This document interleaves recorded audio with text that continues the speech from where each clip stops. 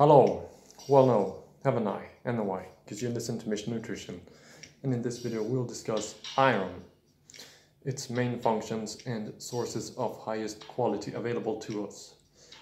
So iron is basically a mineral vital for proper transportation of oxygen throughout the body and is necessary for muscle contraction and energy metabolism. And these listed sources are in direct reference to the recommendations of Dr. Sebi, rest in peace. And by the way, according to Dr. Sebi, iron is the most vital nutrient, I believe, at least the most vital mineral. However, I personally disagree.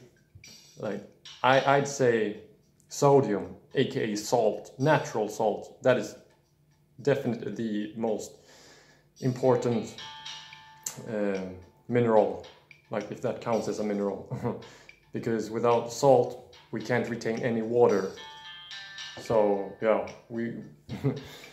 but besides from that, maybe it's true that iron is the most vital, because according to Dr. Sebi, iron is what binds all the other minerals together, but with exception from sodium, then I guess. Anyway, let's get to these sources. They are, in no particular order by the way,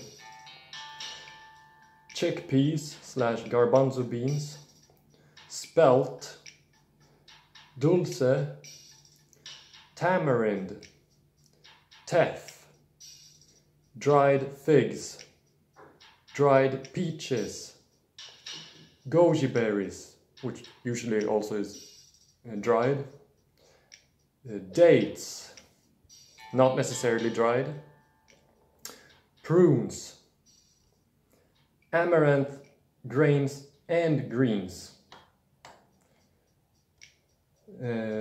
dandelion greens, hemp seeds, olives, burdock, and sarsaparilla, or maybe it's called sarsaparilla, I don't know exactly, honestly, but it sounds Spanish, so I guess sarsaparilla. And according to Dr. Sebi and some other sources that I've seen, it claims that sarsaparilla is the highest herb, like probably the best source for iron available to us. And when it comes to these herbs in general, like drinking herbal teas that are rich in iron, it's like also check description for additional clarifications. But I mentioned there, although these herbs and fruits, those are the best things we can consume are like herbal teas and fresh organic fruit with seeds on empty stomach.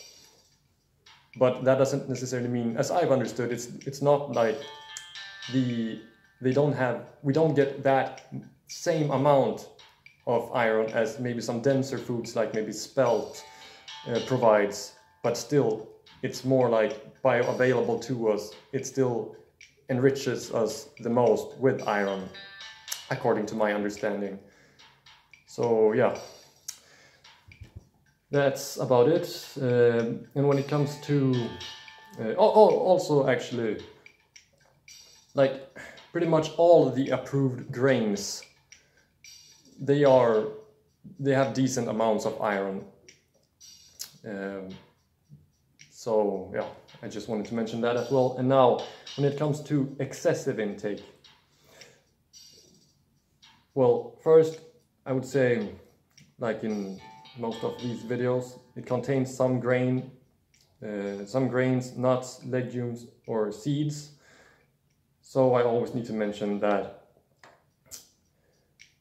it's super important to properly wash and soak these legumes, nuts, grains, and seeds in order to break down the anti-nutrients, which in very small amounts actually is good for us, but in larger amount is not good at all for us. And then I would say when it comes to well, dried fruit, limit the amount of dried fruit you eat, because it's not recommended to eat too much dried fruit, and especially for us skinny people, like us naturally skinny people, us Vata dominant people. You can watch my video on vitamin K. I break down a little what I'm talking about. It's from an Ayurvedic perspective, but in general, yeah, limit dried fruit, I would say. And then also, yeah, limit the amount of olives you eat, because of the high content of omega-6 fatty acids in relation to its omega-3 content. But it's okay. Olives are great. It's great fat and oil in it. But yeah, it's high in omega-6, but it can be counteracted if you also eat decent amounts of sea vegetable or algae.